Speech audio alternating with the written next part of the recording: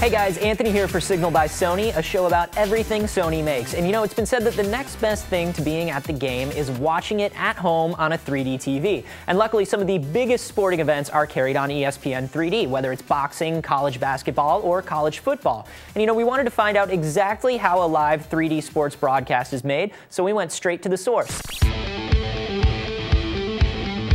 I think 3D absolutely enhances the football experience. You really feel like you're right at the game. You feel like you're in the first 2 or 3 rows of seats.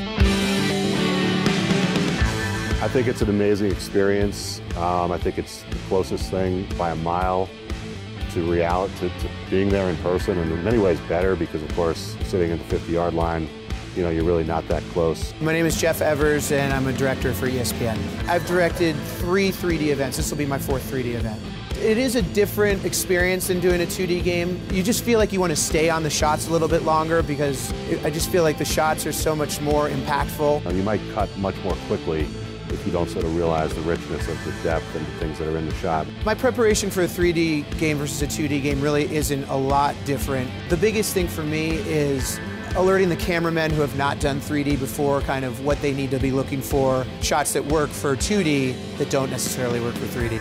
The cameras that are on the field, it varies game to game. We have 3 normal game cameras across the top. In a best case scenario 3D game, they have these carts on the field that move up and down and really offer closer to the action shots. The cameras that are down on the field during the game that I'll cut to really bring you so close to the action, you really feel like you're almost a player.